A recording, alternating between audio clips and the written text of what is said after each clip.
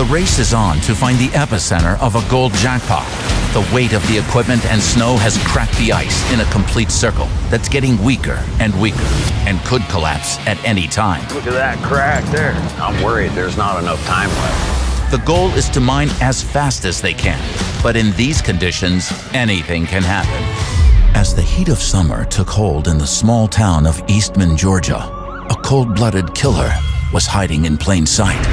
After Russell Miller failed to come home from his regular fishing trip, police turned their investigation to Russell's wife, Janet. I cannot think of another case where somebody fooled me as bad as she did. The consequences are deadly.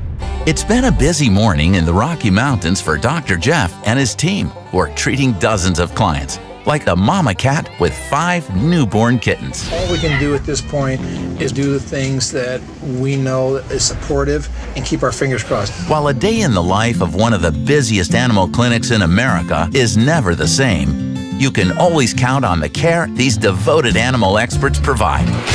Images of the red planet paint pictures of an alien, barren world.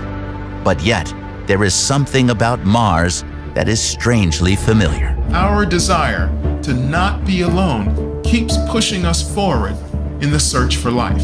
Did life ever exist on Mars? And if it did, what would that mean for us?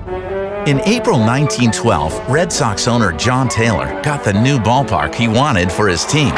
Because of its location in the Fens in Boston, it was named Fenway Park, and it remains the oldest stadium in Major League Baseball still in use.